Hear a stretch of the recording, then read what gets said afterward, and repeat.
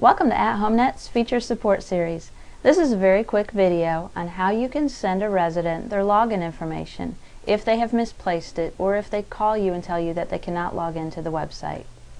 The first thing you want to do, if you have them on the telephone or in your office, is have them go to the login screen and they can click on Forgot Password. They can enter in their email address or their first and last name and hit Submit.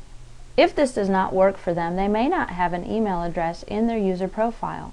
So you can log in as an administrator and go to your address book.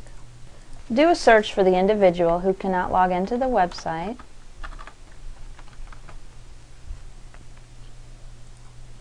Click on their user profile and scroll down to the bottom and select Edit this person. Once you're in the user's profile, you'll notice that you cannot see their password there. But what you can do is verify that they do have an email address in their user profile. If they do not, you want to enter one in and scroll to the bottom of the user profile and hit Save Changes. Once you've saved the change with the email address in the user profile, go back and edit this person again. And now you can click on the button that says Send Login Info. What this will do is send the individual their login information to their email address. And it's that simple.